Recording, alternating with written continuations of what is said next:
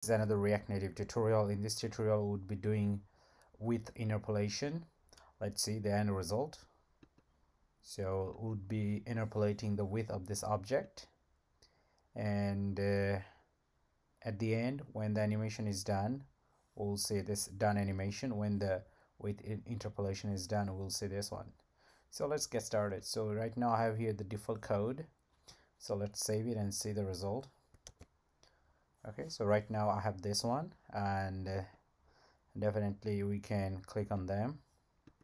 It works. Okay, the only thing you need to know that here, after each time the animation is done, I'd be using parallel, and each time the animation is done, we use the state variable here, index, and setIndex function to increase the index so that we can see the next question or next statement from our array. And once we change the value over here, because index is a state variable, we initialized it using useState. So every time a state variable changed, the re-render happens, which means we are over here and we get the new index because we increase the index here. So we get the question over here. Next question, we check whether it's the length of this certain index or index number is bigger than the question length we have or larger than the question length.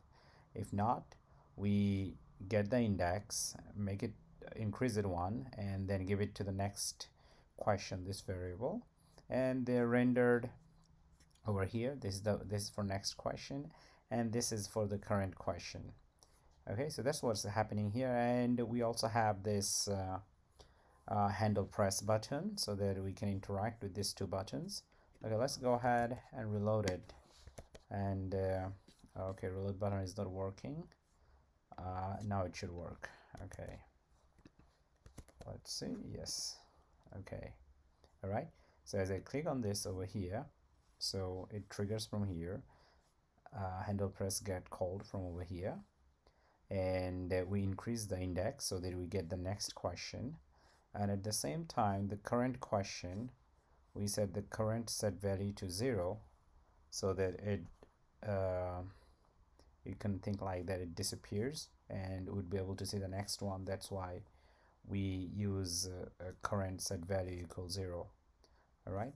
Okay, so now what do we want to do? We want to actually here animate this bar or progress bar. So let's go ahead and do it. And to do that, actually first would be doing here declaring another state variable, animated state variable. Let's go ahead and declare it. We'll call it progress, and the function should be set progress. Okay, sorry. All right, and use state new animated.value. All right. Okay, cool. So now this is this state variable would be using to animate our width over here. So let's go ahead and do it first. So let's animate it first. So animated the timing, and we'll pass the value that we want to animate. That's the progress, and it takes two parameters. The first one will animate to certain index. Here it should go like this. Let me explain to you. And duration 4000 milliseconds, and we can use NativeDriver true for now. All right, say for now we use it true over here as well. Okay, so what's happening? So each time we animate this value over here, you want to add 1, because as you see, index is being changed each time over here. Okay, I'm sorry, it's being changed over here because we are changing the index value. And in the next animation, in parallel, next animation loop, we will, maybe the first will start with 0 because index is 0 over here, as you can see. All right, and first time the animation is done, the index would get increased 1 through this set indexed function. So the next time over here it would be 1 plus 1 2 like that, or 2 plus 1 3, 3 plus 1 4 like this. Okay, we are doing this because we want to animate this progress bar based on the index number, because with the index number we can keep track of the questions or the statement over here we are going through, looping through. So that's why we are using this one. And definitely now we need to interpolate this. Okay, so we'll call it say progress anim and progress dot interpolate, first value input range 0 to questions dot length, and output range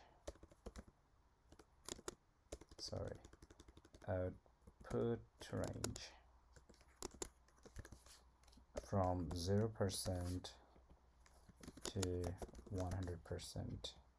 Okay, now let me explain to you why we are using questions.length. So this is the ultimate final upper value of our input range. As you see, this animation over here, progress bar, has to do with the index, and the highest value for this progress would reach to the length of this array, which is actually 5. So each time we click over here 1, so we'll do 1/5 of the progress bar will show here, and when the index plus 1 reaches to 5, then it will reach to 100% the width. Another thing is that because while we are using double quotation, because width in terms of percentage it is a string, so that's why, because we are here using percentage, so it has to be within double quotation. So this length over here is the highest value, and we'll start from, but definitely first we'll reach to the value 1, and in the next loop we'll reach to value 2, because in the first time animation is done, index will get increased, right, because we did plus 1 over here. Okay, so now, well, so this is the interpolation. Now we have to pass this to our style object. So let's create a style object. We'll call it bar width, yeah, whatever we can call it. And because we want to deal with the width over here, so assign it to width style property, and we'd be assigning the progress anim. Okay, cool. Okay, and now we need to bind this one, bind with our animated view, because this is width is part of the view. So we'll call from animated.view. Okay, and we'll pass style objects over here, and the styles.bar, actually, which I already created over here earlier before this tutorial. So all the style objects are here so that we can get a head start. So, but of course we need to pass array of objects, so with this third braces, and then we should pass bar width to bind with this view so that it could be animated bar width. All right, okay, so now let's save it and see the result. Well, now I could tell you that once we save it, it would get crashed because this is native driver true.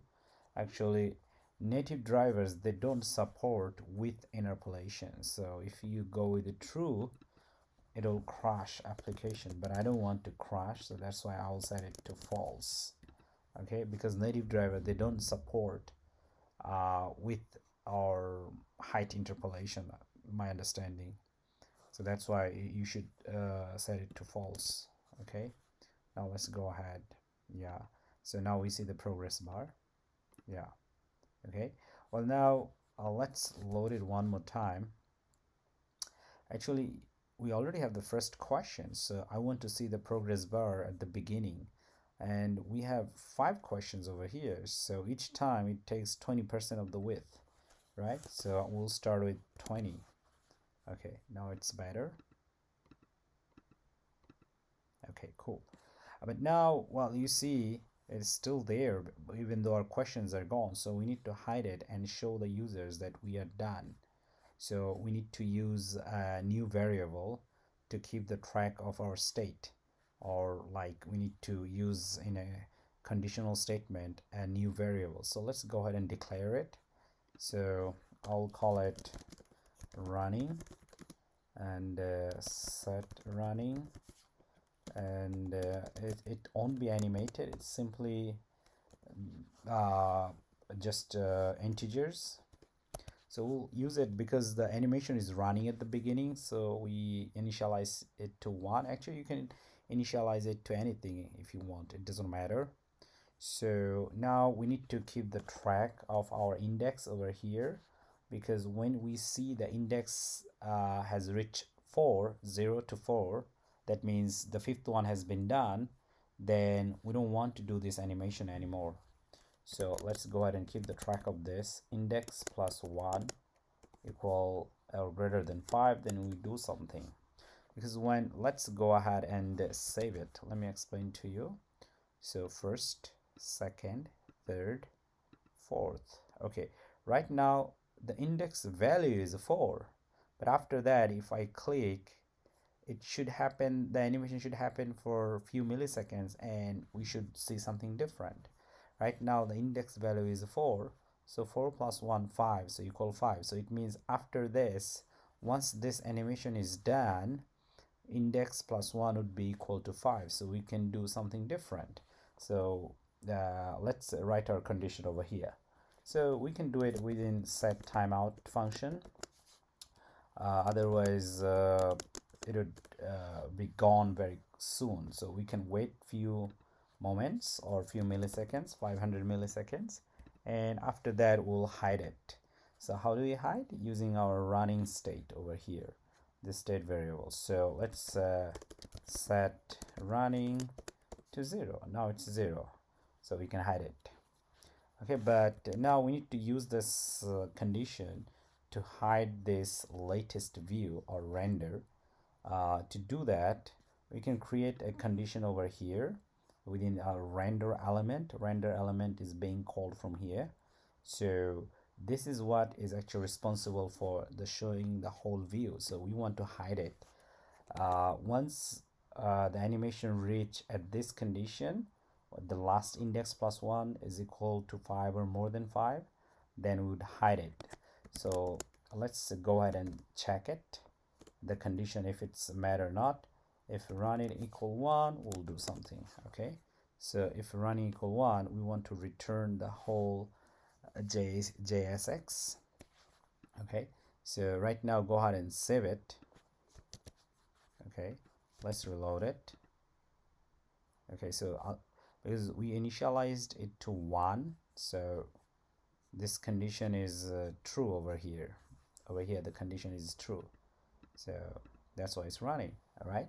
Okay, now let's see. Now it's gone. Of course it gives us an error. The error because it's not falling to anything, so we need to return something different. All right, so let me hide this thing over here, because we must return something like view. Okay, any kind of view, but right now because the condition is 1, it doesn't fall into this condition, so over here nothing to return, no view to return. So there must be a default view, at least anything, any simple view you should return. So now we'll return a view over here. So return something. Okay, all right, so well, return a view. Actually inside this view, well, let me style it over here. So styles dot main view has been defined over here, so it puts everything in the center. So now I can call activity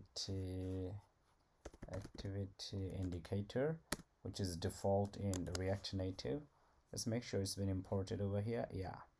Okay, so while this condition is not true anymore, I mean after this call, so we will show something different. Okay, let's go ahead and save it. Okay, yeah, gone. So now it's loading, but of course this is not what we want to do. In this tutorial I have used and special activity or view is called LotiView. So you can go ahead and install it.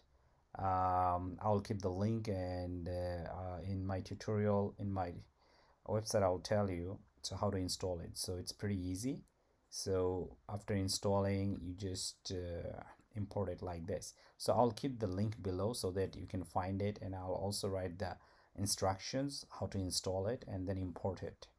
Okay, and this is the default one. That's not what we want to show.